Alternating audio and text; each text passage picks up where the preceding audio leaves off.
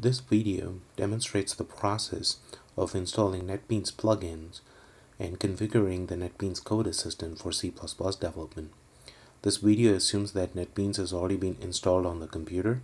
In addition, I've already downloaded a remote C++ project plugin that is used at Miami University on my local computer.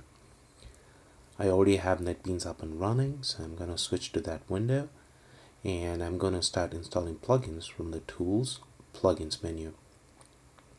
First, I'm going to install the downloaded plugins. I'm going to switch to the Downloaded tab, click on Add Plugins button, select the project, the plugin file that's in the Downloads folder, and then click on the Install button towards the bottom of the dialog. Click on the Next button, accept there are no licenses, so click on the Accept Terms and click on the Install button and click Continue when you're prompted, and we are going to restart the IDE later and click the Finish button, and that pretty much completes installation of the Miami University Remote Project plugin. In addition, we also want to use a plugin that makes it easy for cross-platform development, particularly on Windows. So switch over to the Available Plugins tab, search for Show and Change Line Endings plugin. So it should show up on the menu. Click the checkbox and again click Install Plugin. That'll install that plugin.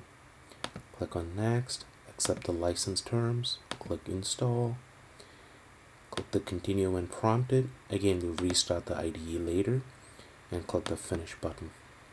Now you can close the plugins install and now go over to the options in the Tools menu. This options might be in a different place on a Mac.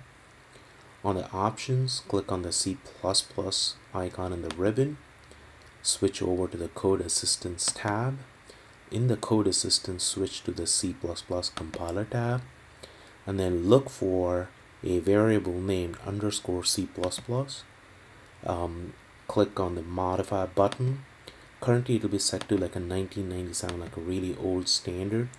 So instead, change that to a newer 2013 04 is the standard that we want to use there. That'll enable C++ 14 under NetBeans, particularly with the Code Assistant. Click the OK button. Click the OK button on the bottom, and that pretty much completes the setup.